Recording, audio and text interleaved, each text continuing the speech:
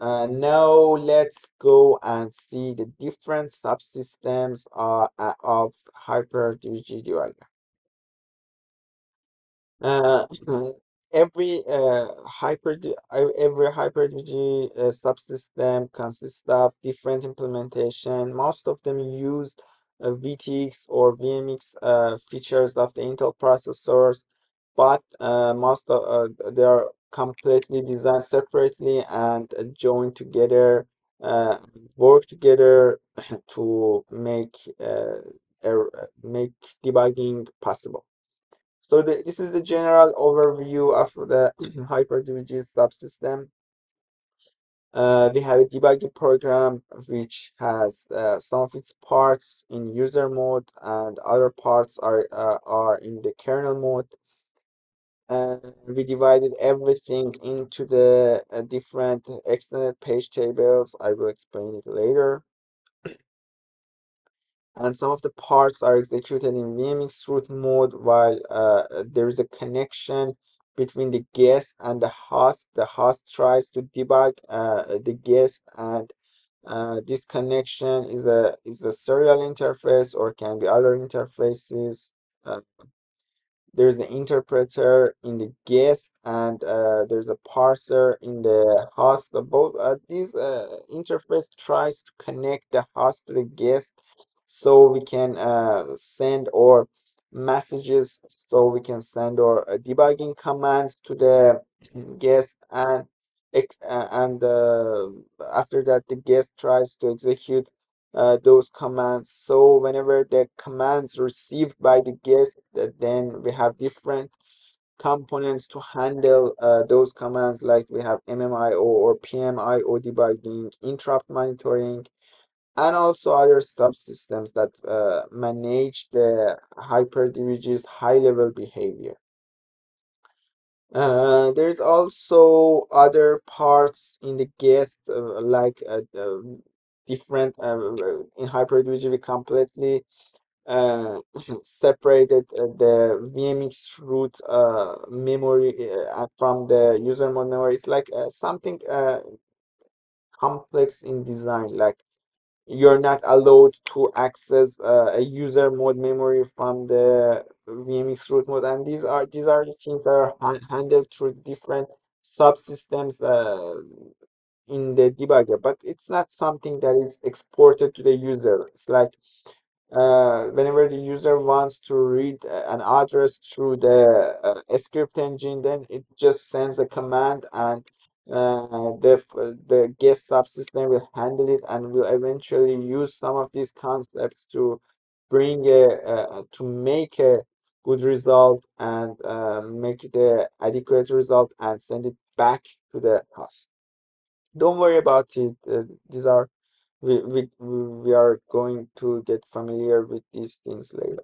And yeah, I just divided the different subsystems in a high level overview of the debuggers, and these are the subsystems that you see in HyperDbg.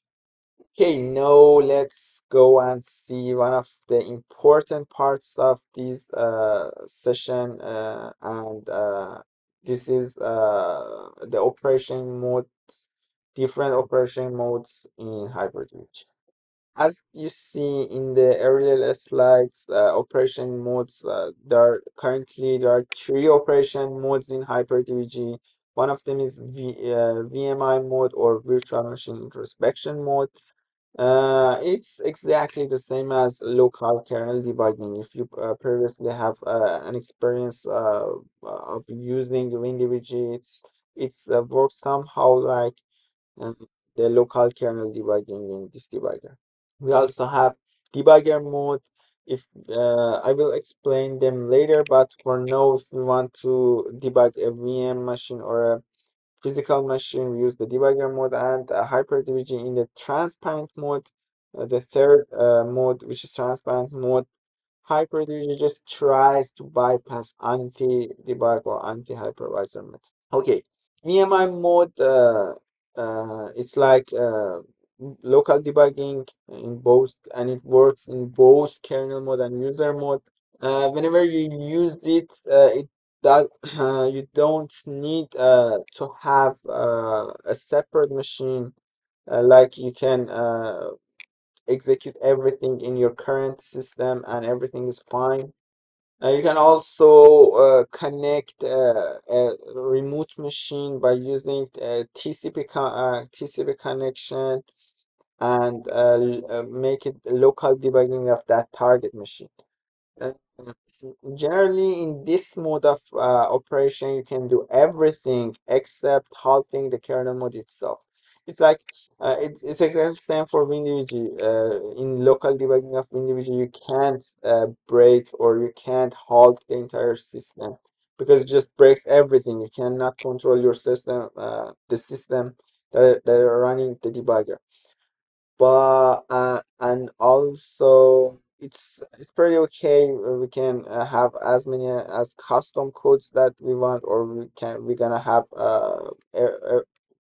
as many scripts that we want. And we can also inspect both kernel mode functions and user mode functions. So it's like VMI mode supports two actions, the actions that we previously see in the previous slide. It supports script and custom code, but it won't support break. This mode of operation can also be used to create different logs from the functions from both kernel mode and user mode functions. So aligned with the script engine. It gives you a great ability and powerful ability to monitor the system behavior. The caveat for this VMI mode is that if you corrupt an OS structure or anything that you are not supposed to access in the operating system, or any modifications are wrong, then you definitely see a blue screen of death or a BSOD, because you're modifying your current machine, and if it fails, then you will lose that debugging session and you have to restart your computer again. The debugger mode is the most powerful and the full feature mode of the HyperDbg. Currently, at the time that I'm recording these slides, HyperDbg only supports physical machines and supports VMware workstations, nested virtualization. It also supports different VMware products too, but not it's not only limited to the VMware workstation. But in the future, we will support Hyper-V and VirtualBox nested virtualization. The thing about Hyper-V is it's really hard to support. It has a lot of things that should be implemented and should be considered by the VMM or by the HyperDbg. So the reason why in the initial version we only support VMware is because it's easier, and we spend a lot of time on Hyper-V, but still it's the challenging part of supporting Hyper-V, and we are not fully supporting Hyper-V yet. But I think it's fine if you use uh, a one core machine in Hyper-V, but it's not generally recommended to use Hyper-V yet. Also, if you have a serial cable device or a virtual machine, you can use it. You can also use the name pipe to work with this debugger mode. In the future versions, we will also support network connections, but for now, it's only limited to using serial devices. I also told you about the TCP connections. Whenever you connect over a TCP, in the current version of the HyperDbg, you can only debug the target machine in the VMI mode. It's like the target machine is running in VMI mode, but we're gonna support in the future versions. We'll support the debugging over the network connections. It's exactly like what WinDbg are currently using, and we can also have a debugger mode in by using a network connection, but for now it's only possible through the serial devices. The caveat, and of course the caveat for this method, is that it needs a separate virtual or physical machine. Transparent mode is completely different from the previous mode. HyperDbg in this mode tries to hide itself from the anti-debugging and anti-hypervisor methods.